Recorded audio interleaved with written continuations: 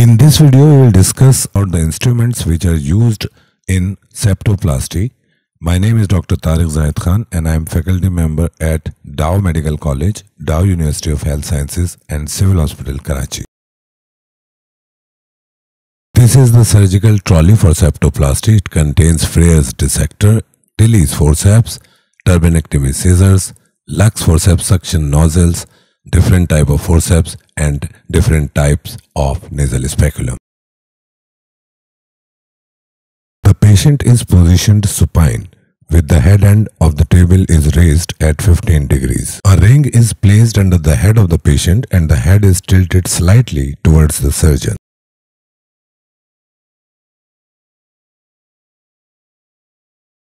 Different types and sizes of nasal speculums are used in septoplasty. Common nasal speculum pattern include Beckman, Caudal, Haley-Teague, the Hardy, bivalve, Kleon's and Vienna speculum. The self-retaining nasal speculum are available with spring-loaded handles with a self-retaining screw to secure them in an open position. This diagnostic nasal equipment helps in widening the opening of a nostril so that the inside of the nose can be clearly and easily visible by the surgeon. Use of nasal speculum produces space between the mucosa and the cartilage within the nasal cavity. Nasal speculum is used in certain nasal operations, especially minor operations. Nasal specula are further useful in the diagnosis. The nasal speculum is composed of two parts, handle and cone. The handles of nasal speculum resemble typical pliers or scissors. The tip of this device is cone-shaped. The cone portion of the nasal speculum varies in sizes. The size to be used depends on the age of the patient. The nasal speculum is hinged so that when the handles of the nasal speculum are squeezed together, the blades spread laterally, enabling easy examination by the physician. The theodicum nasal speculum has two nasal flanges. The size of these flanges varies depending on the age of the patient. These two flanges are inserted into the nostril to widen the nasal cavity, permitting an enhanced view of the structures inside the nose. The Kleon's nasal speculum is used in septoplasty, anterior rhinoscopy, polypectomy, turbinate reduction surgeries, anterior nasal packing, and nasal foreign body removal.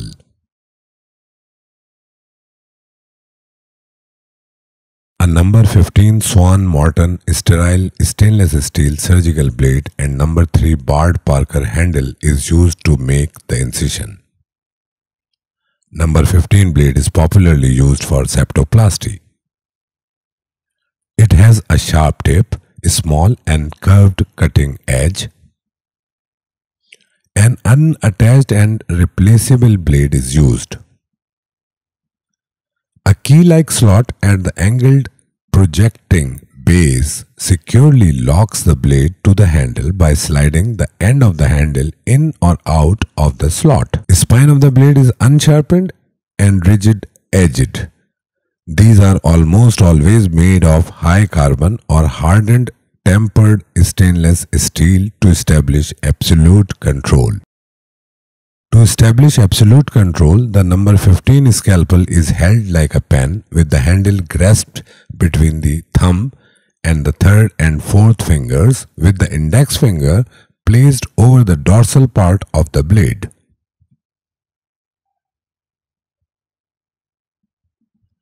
While making the incision, the nose must be stabilized with a speculum in the non-dominant hand to prevent cattle tracking and bird prints and so on. The surgeon must carefully, with absolute control, punctures through the inferior part of the mucosa. The blade crosses through the mucosa into the hydrodissected subperiochondrial space.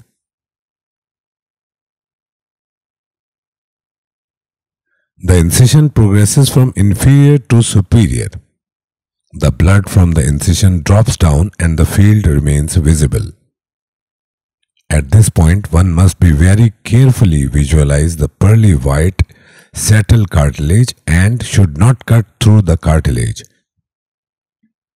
Knowledge of this 15 number blade, its correct usage, would aid the ENT surgeons to make better understanding and use this tool towards the betterment of their practice. Frere's elevator was designed by Otto Frerer of Chicago. While he developed this elevator, he relied heavily on dental instrument designs. This instrument, a fairly simple one, will enable the surgeon to elevate mucoperiosteal flap of nasal septum during septoplasty and submucosal resection of nasal septum.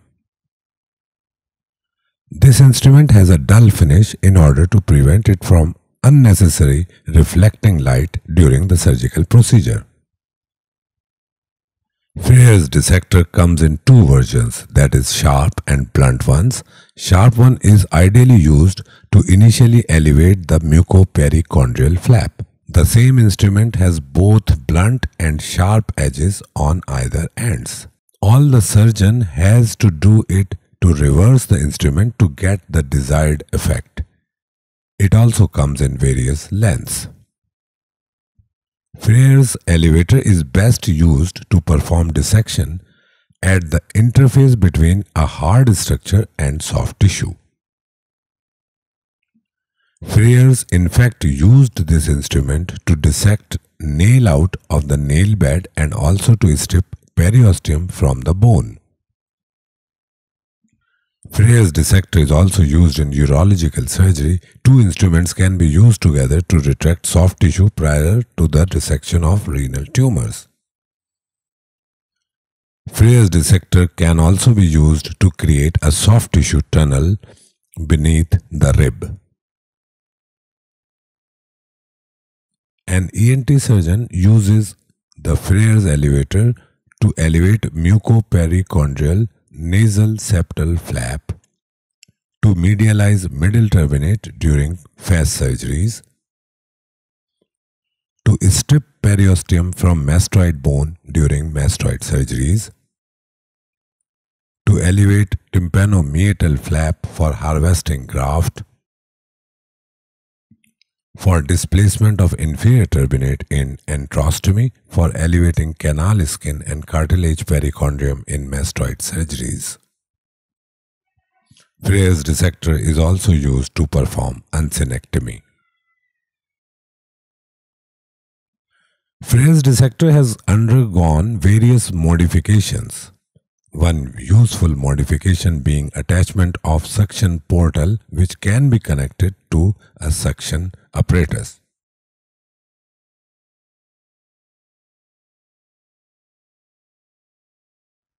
Turbinectomy scissors are 6.5 inches long. These are angled in such a way that the visual field remains clearly visible during the use of this tool. Different designs of turbinectomy scissors can be used to cut the cartilage and bony septum in a horizontal direction. The ends of turbinectomy scissors are blunt to avoid injury to the delicate structures. After cutting the cartilage and bony septum, lux forceps are used. Lux forceps are designed to remove the tissue or bone material around the bony nasal septum during rhinoplasty and nasal surgeries. These forceps have unique design, allows the surgeon to easily manipulate the tissue without causing damage or trauma to the surrounding areas.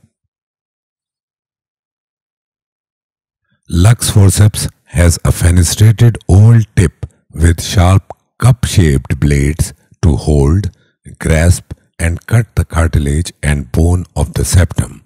It resembles to tonsil holding forceps, but the edges are smooth and tonsil holding forceps, their job is to just hold tissue, whereas the edges of the tips are sharper in the case of lux forceps because they have to do some cutting. So the lux forceps are mainly used for cutting. Lux forceps are almost 8 inches long.